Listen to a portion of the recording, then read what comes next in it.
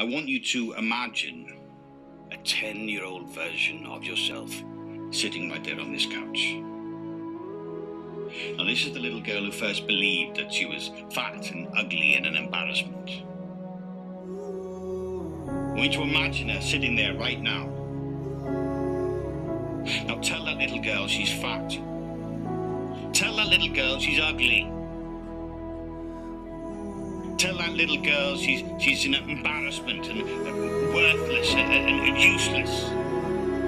Because that's what you do every single day when you say that to yourself. When you convince yourself that you're an embarrassment and a burden. But don't you think she's ugly? No. No? Or fat? No. No? Or an embarrassment? Or horrible or worthless? Just stop it! No! Right? No?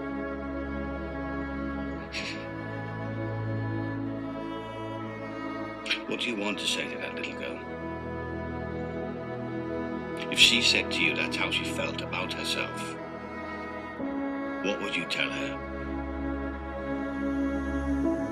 That she's fine. That she's perfect. Well, that's what you need to tell yourself.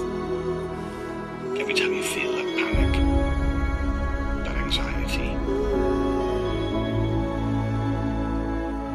you need to soothe yourself like you would soothe the little girl. Yeah?